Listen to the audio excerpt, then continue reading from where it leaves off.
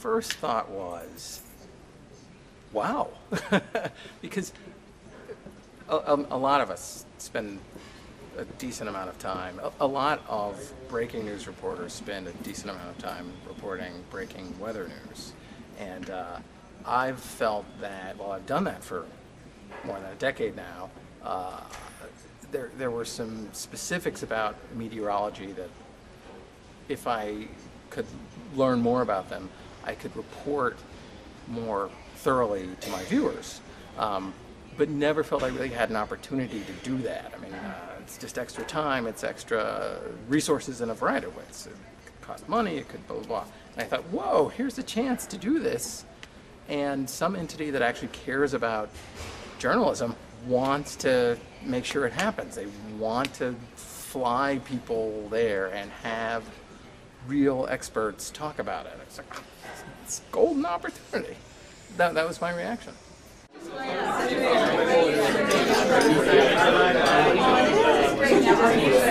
At the National Press Foundation's 4-day program on understanding violent weather, we brought 19 journalists from across the country to the University of Oklahoma's National Weather Center to learn from the nation's experts in meteorology, forecasting, and weather emergencies. In addition to hearing lectures, the conference served as an opportunity for journalists to meet new colleagues, network, and share ideas with one another.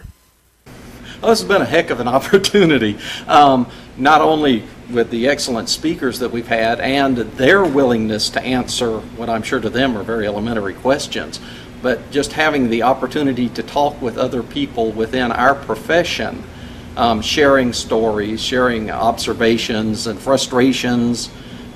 It really gives you a sense that, you know, we're doing the right thing. I think for me, there's about a half dozen newspaper journalists here, which is the kind of circle that I would ordinarily move in, but there's also 4 to 5 TV meteorologists, and for me that has been surprising and valuable, is to be able to talk to those folks or to learn the details of what they do, because we're in similar disciplines, print journalism and TV, but I don't think people in my business give them enough credit to know that what they're doing and the science that they're doing and how they're going on TV to explain something to people. And I think that bringing those two disciplines or sub-disciplines together has been really valuable for me. While on the program, the fellows learned about a wide range of weather-related topics, including basic meteorology, forecasting, reporting on different types of weather, working with emergency management officials, and using new media to cover weather emergencies. They also toured the National Weather Center's facilities and the University of Oklahoma's Gaylord College of Journalism and Mass Communication. Upon finishing the 4-day curriculum, most journalists agreed that the trip had been interesting, educational, and worth their time. Yeah, definitely the program has met and surpassed, my expectations and the things that I was hoping to get out of it.